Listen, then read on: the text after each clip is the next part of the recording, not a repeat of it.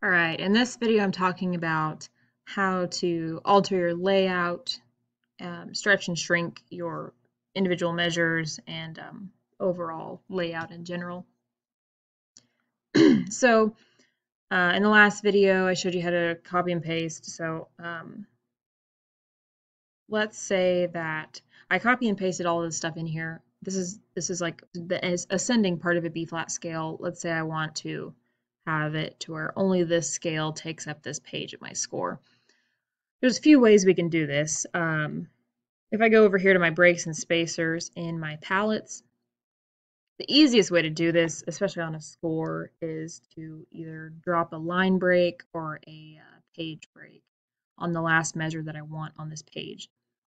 So since it's a score, we'll do the page break. I'm just going to grab it, drag it, and drop it, and it bumps all the following measures to the next page. Now, if you're dealing with an individual part, you would probably want to use a line break, and that would bump stuff down to the next line. But since we only have one line per page, line or page break works on this.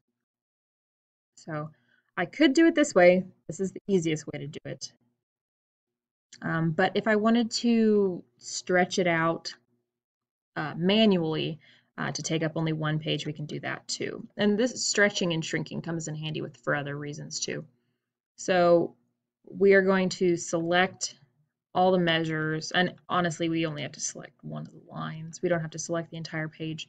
I'm going to select that much, and in order to stretch it out, you want to push down Shift and then the right bracket. If you look up by the letter P on your keyboard, to the right of that you have two bracket buttons, a right bracket and a left bracket.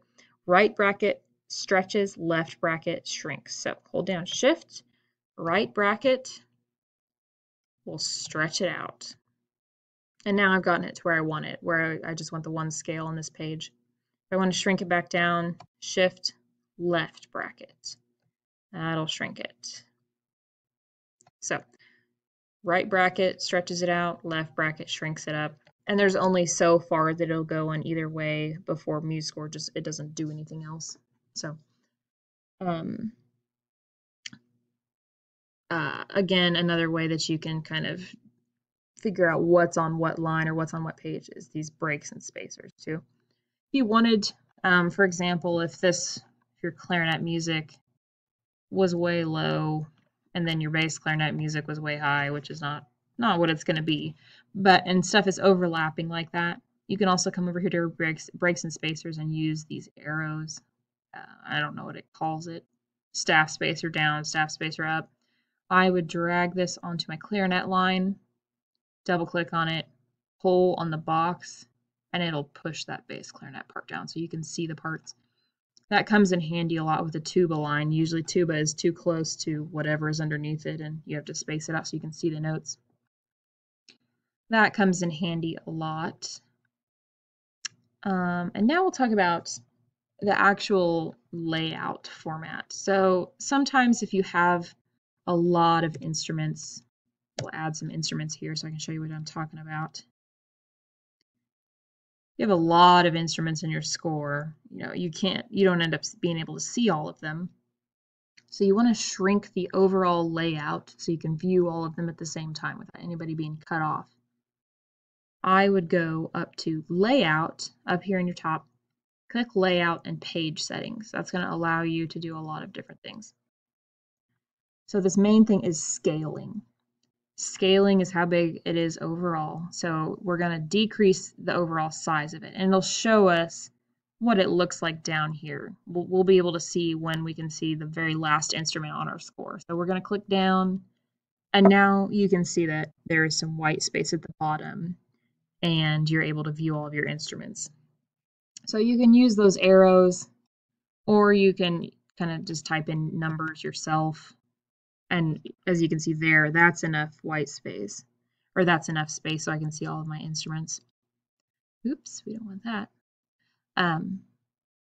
You can change it to landscape if you want a landscape score, two-sided, whatever you want to do. I guess that has to do with printing. Your margins, if you're trying to print off pet music, you have to change the margins so that they're a lot smaller. So you can use that to make your music more functional and make it look more like actual printed music. So we'll click OK. You see it shrunk it down. When you print it off to look at it, it's smaller, but on here you can zoom in as much as you want. So this comes in handy quite a bit. Let's see, some of the other layout things here.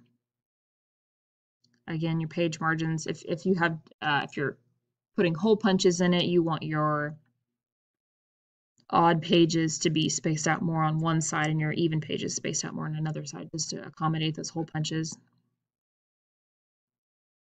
But again, this is really useful. You can fit a ton of instruments on here. Click OK. And in the next video, I'll show you how to split it into parts and some of the formatting you might want to do for parts.